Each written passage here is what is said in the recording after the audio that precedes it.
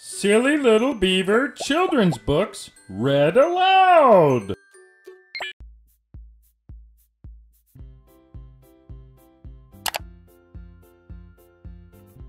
Ride with Thomas.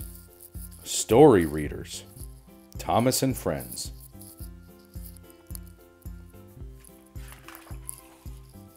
Today, Thomas has two important jobs. He must make a pickup at Brendam Docks, and he must refill his water tank at the water station.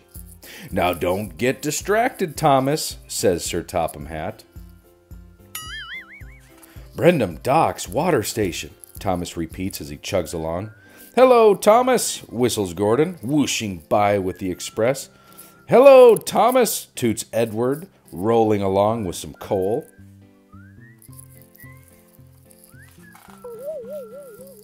Thomas puffs up Gordon's Hill and sees Jeremy zoom by. Brendam Docks water station. That's where I'm headed today, peeps Thomas proudly. Brendam Docks water station, Thomas repeats at the top of the hill. He smiles happily at Henry, who is chugging up the other side. Soon Thomas arrives at Brendam Docks. Salty gathers freight cars for Thomas and Cranky lowers the crates. As Thomas leaves the docks, he sees Neville and Harvey transporting flowers. That reminds Thomas that he has another job to do today, but now he can't remember what it is. Oh no. Thomas sees James picking up passengers to take to Knapford Station. Is Knapford Station my next stop? Thomas wonders. Across the field, Thomas sees Percy on his way to Maithwaite Station.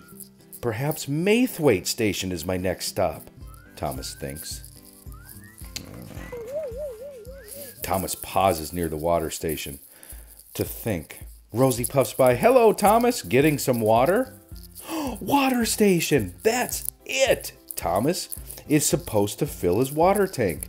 Thank you, Rosie. Thomas peeps gratefully.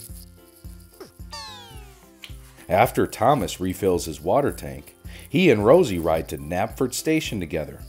It's great to be an engine, Thomas says, especially with so many really useful friends.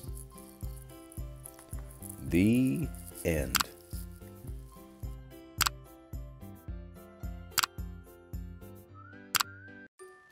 Thank you so much for going on that adventure with me. Please be sure to comment with your thoughts and subscribe to the channel. Enjoy the rest of your day.